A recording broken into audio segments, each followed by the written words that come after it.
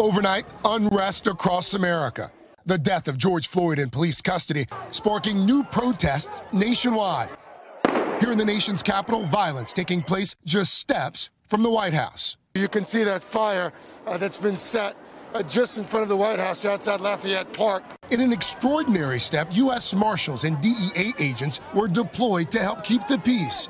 It comes as NBC News has confirmed the Secret Service was so concerned about President Trump's safety during protests on Friday, they ushered him to a bunker underneath the White House for a very short period of time. More than 100 protests and rallies taking place in cities from coast to coast. In more than a dozen states, the National Guard was called in to help restore order. In Louisville overnight, a man was shot and killed after shots were fired toward the police officers and National Guard members during protests. The chief of police saying officers and soldiers returned fire. The identity of the man who was shot has not been released. In Tampa, smoke and ash filling the sky as businesses burn. Authorities shooting off tear gas.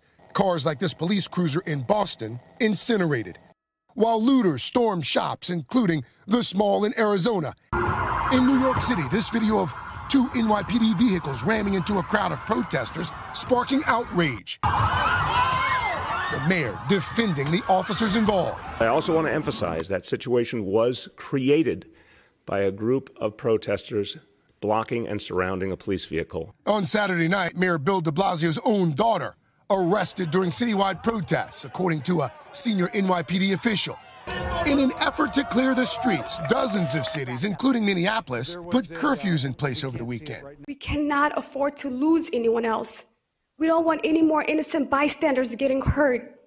Please stay home. Chicago's mayor echoing what so many are feeling. We have to turn our pain into purpose in order to get through this moment together and do the work needed to unite our city. The protests were not all violent, though. In Denver, thousands laid on the ground for 9 minutes, chanting, "I can't breathe." This is what America's built While on. in Iowa, hundreds marched to make their point. We feel it's time for us to stand up and show the nation, show the world, even if that with social media, that we can come together in a peaceful manner and state how we feel. You tell us what you need to do.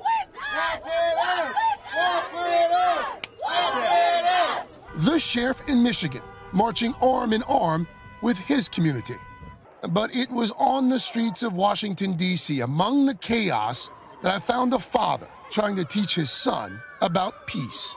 We don't have to retaliate with anger. We retaliate with love. That's why we're down here. But it's always another way. So that's all I want him to see. A poignant moment as a nation tries so hard to move forward.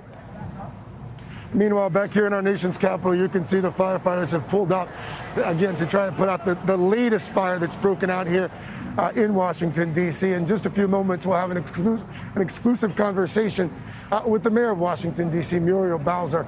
We'll ask how the city's preparing for what they expect is going to be another night of protest.